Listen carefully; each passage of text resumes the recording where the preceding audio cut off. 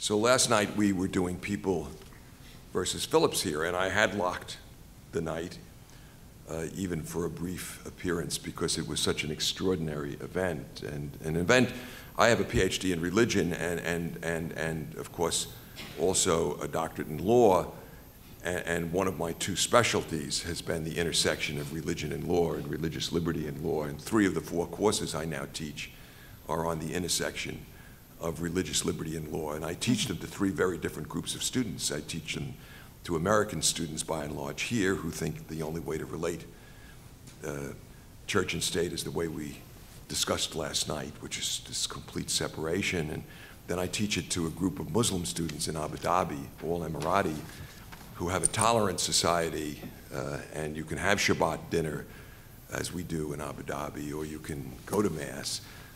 But they have a state religion, and they wonder why you would separate church and state. And then I teach it, a 3rd section of it, to a group of students who come to NYU Abu Dhabi from around the world. So I care about the issues that were here last night, and I had committed myself. So I didn't accept Rachel Robinson's invitation to go to the private screening of 42 last night. Now, this is hard for me because on my academic gown, I have a little circle with the number 42. And I'm very proud of the fact that Rachel Robinson is a PhD from NYU and an honorary doctorate. And Jackie was my childhood hero, and I've known Rachel for 50 years because of a connection to my dad with the Dodgers.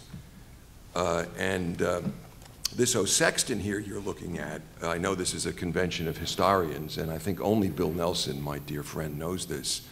Maybe Laurie does. But this Sexton, and I will try to get back later in the day. I do have this schedule, but this is such a great day. I actually myself am a historic figure. This is something very few people know, but you're looking at the Jackie Robinson of the B'nai B'rith Little League. I broke the religion line. Just a little after Jackie broke the race line in baseball. Now this connects through my opening, Deum qui latificat juventutem meam, because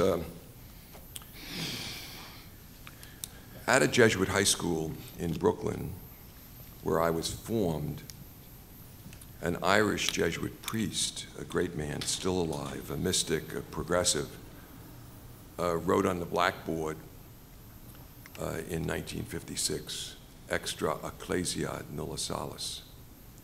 Outside the church, there's no salvation. And when I went up as the person that had broken the religion line, and asked him, I'm not going to use his name, and asked him whether that meant my best friend Jerry Epstein could not go to heaven, he said to me, unless you baptize him, he will not go to heaven.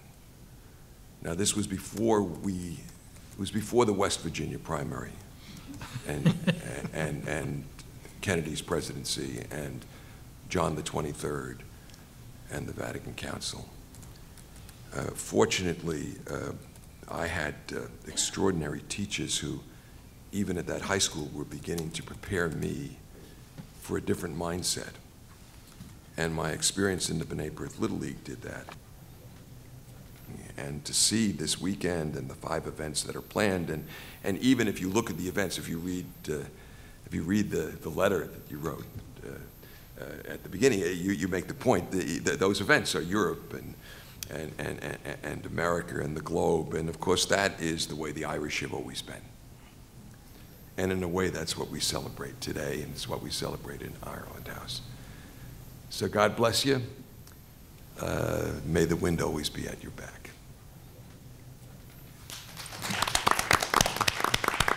Listen, I'll just be very quick. I'm Joe Lee. I'm director of Glucksman Ireland House, and I was on the program, which is why I popped up there. I'll be very brief. I just want to say one thing, and it's about last night. I found last night absolutely fascinating, absolutely riveting in terms of something that I had no exposure to before. I'd never, in fact, I hadn't known of the trial before Marion Casey actually brought it to our attention. And I thought it raised so many issues. And what it brought home to me in particular was the centrality of the Constitution in American legal thinking, which you may say that's self-evident, but it wasn't self-evident to me. And the way it was worked into the excerpts last night, I thought was a revelation to me. The only other thing I want to say, and this is why I'm really up here, I'm totally out of order, I'm quite sure, protocol-wise, because the thanks will be expressed at the end. Marion last night thanked a number of people for a number of things. There will be thanks at the end, but I want to say that without Marion Casey, this wouldn't have been happening. If it weren't for her imagination and her dedication, it wouldn't have happened. And she goes beyond the call of duty so normally in Ireland House, just so normally, she thinks it's normalcy. It is absolutely exceptional in my experience in terms of devotion to Ireland House and devotion to NYU. So I just want to put on record my appreciation of her contribution. And now, Laurie, yourself, okay? Good morning. I'm Lauren Benton. I'm a professor of history and dean of the graduate school here at NYU and an affiliate professor in the law school. So this event and this panel brings together, for me, subjects and institutions within the university that are very dear to my heart. The subject of history and legal history in particular, Ireland House, which always does everything with great style and great humor, and the law school, which is, with its wonderful faculty, and they actually also have a great sense of humor. So, although they're not known for it, but I can vouch for it. So I'm very pleased to introduce the presenters for the first panel. The title of the panel is People v. Phillips in the Context of 19th Century Constitutionalism, Religious Exemption, Evidentiary Privilege, and Catholic History. And we have a very distinguished series of panelists. I'm going to introduce them all at the beginning so we can move from one to another, and we hope to have, they'll each speak for about 15 minutes, and we'll hope to have time for some questions and comments from the floor at the end.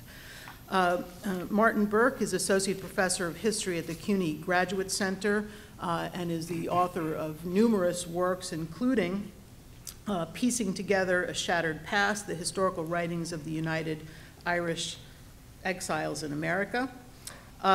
Jason Duncan is Associate Professor of History at Aquinas College, and he's the author of also many works, including Citizens or Papists, The Politics of Anti-Catholicism in New York, 1685 to 1821. Peter Gailey is Professor Emeritus of Political Science at Canisius College, the author of, among others, Ordered Liberty, A Constitutional History of New York, yes. I'm especially pleased to introduce my friend William Nelson, who's Judge Weinfeld Professor of Law at NYU. It would take me a very long part of the day to list his works, but I should signal that he's most recently at work on a 4-part series on the history of the common law in colonial America. And Thomas Shelley, who's Professor Emeritus of Theology at Fordham and the author of The History of the Archdiocese of New York.